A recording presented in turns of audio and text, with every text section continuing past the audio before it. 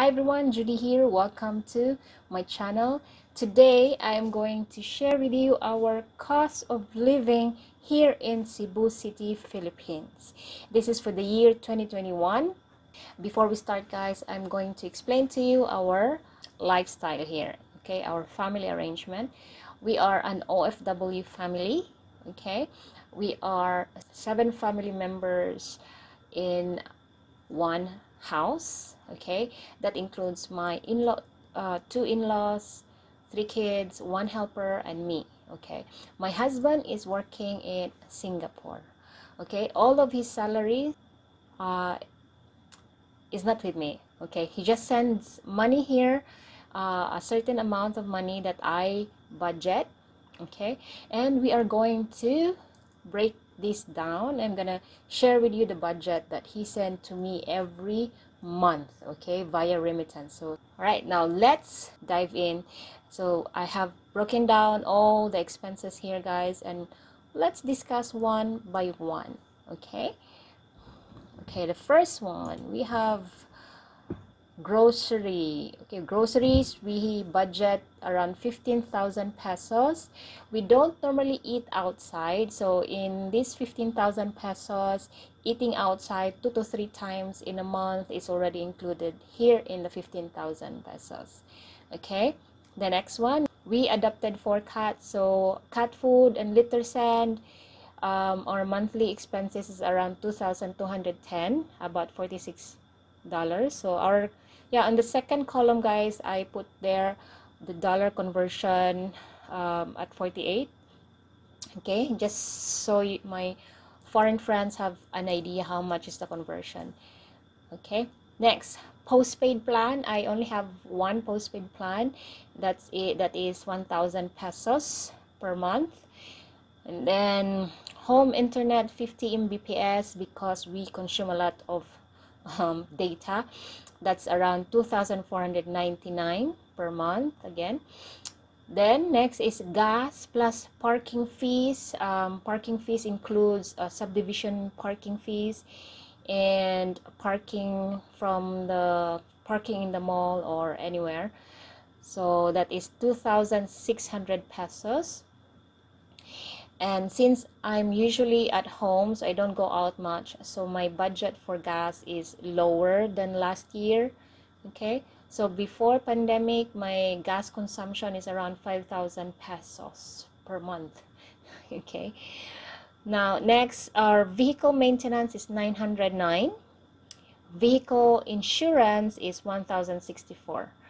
For vehicle maintenance, guys, we do it yearly, like full checkup, full maintenance. Okay, so that includes change oil, everything. Okay, so basically full maintenance of the car once a year. And then now vehicle insurance again is 1,064. And then gifts, yes, we budget the gifts, so 2,727. Usually this gift, under this gifts category, sometimes there are unexpected events. So those unexpected events, we got it here. So if we need to, for example, if a friend of ours lost a loved one, so we send money as financial assistance because burial expenses here in the Philippines is quite high. So to help out a friend or a family or a relative, we get the financial support under gifts. And then gifts, during Christmas, we get the budget here. Okay, any celebration that requires us to give as gifts, so we get it from this, I would say, cost center. Okay, next, electricity. Our average monthly cost is 6,500. That means 6,500. We run 2 air cons every night time. Usually like 90% of the time, our aircon runs from 8 p.m. to 6 a.m. Okay, and then, by the way, guys, electricity costs Here in the Philippines is quite high, by the way. You must be mindful of your aircon usage and anything that requires heating. Aircon is one of the culprit that makes your electricity bill go up. Next, water, 500 pesos. Vaccination for the kids, that's 2,000 pesos. And we don't usually use this vaccination expense. I normally just save this up for times like we needed to go for vaccination. Okay, sometimes if I need to vaccinate the cat, or if there is a need for me to bring the cat to the vet, I will get the budget under vaccination. Okay, and sometimes if we need to buy some medicines, I get under vaccination cost center. Okay, and then insurance for me and my husband, it's 5,000 per month. And then kids insurance is 1,370 per month. This is mostly emergency room insurance, so it is not much, by the way, guys. And then mortgage, this is the biggest cut. Okay, this really eat up our budget, 21,100. So this is the mortgage of our townhouse unit. We bought this unit about 6 years ago. Okay, 6 years ago. It was 3.4 million at that time, so it wasn't so expensive. But now this townhouse unit is around, you can buy this around, it ranges from 5 million to 8 million. Okay, it depends on the design of the townhouse, but basically here we are in the heart of the city. Okay, so the cost of housing here is really expensive now. Okay, so we have mortgage 21,100, and then fire insurance for the house, it's 1,093, and then home MRI, that means 683 pesos. MRI is an insurance coverage for example, if my husband, something bad happens to him in the future, simba ko lang, God forbid, the loan is automatically be considered as paid. Okay, so we don't have to pay the bank anymore for the mortgage. So if something bad happened to my husband, okay, knock on wood, simba ko lang, okay, God forbid. Okay, so this is an assurance for me as well, guys. If something bad will happen to my husband, I don't have to think about the mortgage anymore because we have the MRI insurance. Okay, next, since we have a house and lot, we have to pay the real estate taxes.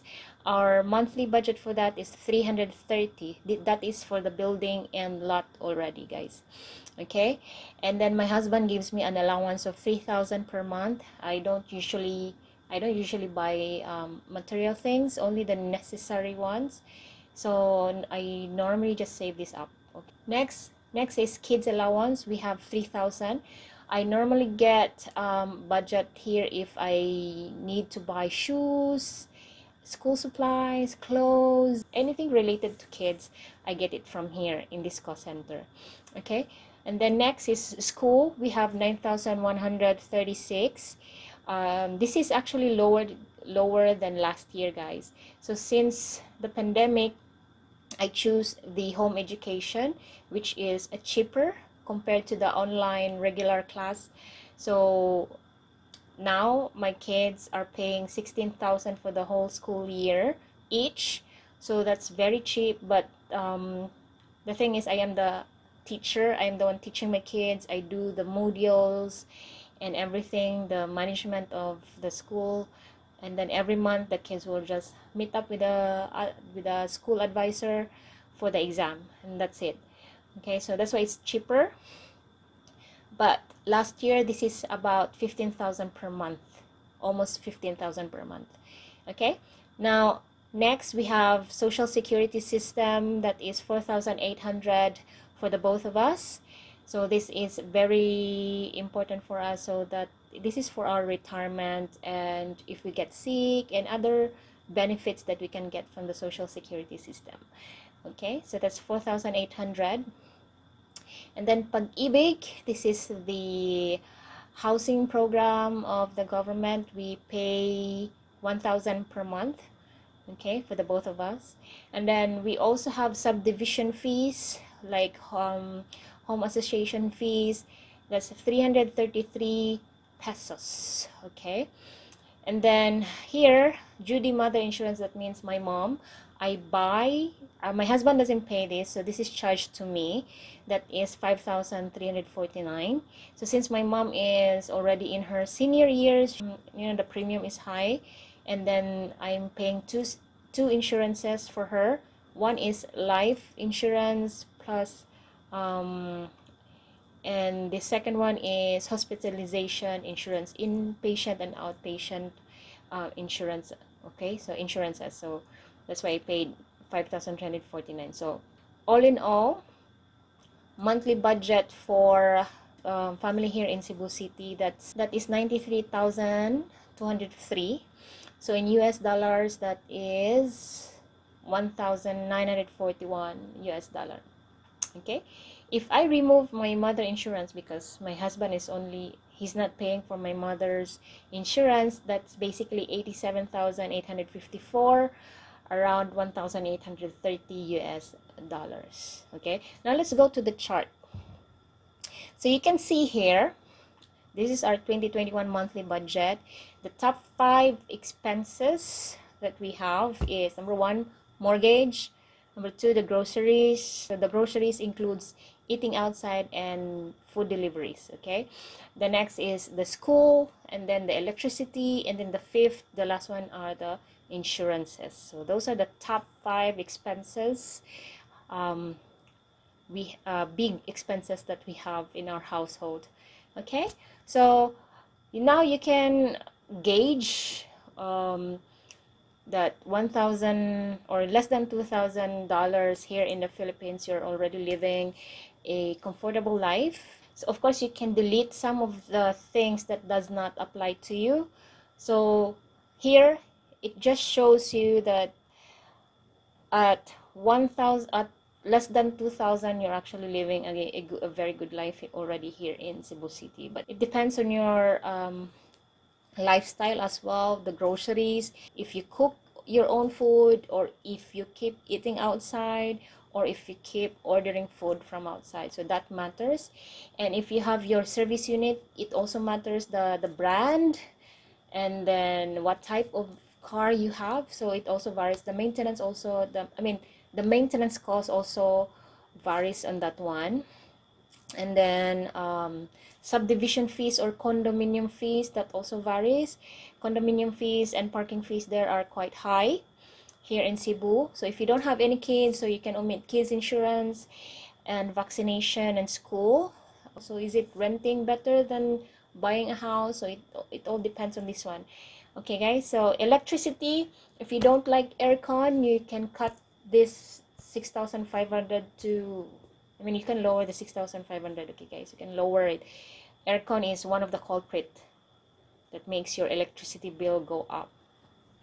Okay, for water, it's not so much, so always check any leakage, especially your toilet bowl flusher. That's one of the culprit that really increase your water bill costs. Okay, I hope this will help you in your decision if you are going to retire or if you want to come here to Cebu, Philippines. Of course, if you live in Metro Manila, the cost will be higher than in Cebu City. If you live somewhere in the provinces, your cost will definitely go down. Okay, so again, this depends on your lifestyle, on how many family members in one household. I hope this is helpful to you guys. And yeah, if you wanna ask me question, just comment in the comment section below. And if you haven't subscribed yet, please consider subscribing to my channel. Alright guys, if you like this video, don't forget to give me a like. That will really help my channel. Okay guys, before I let you go, please visit me at my site c111.com.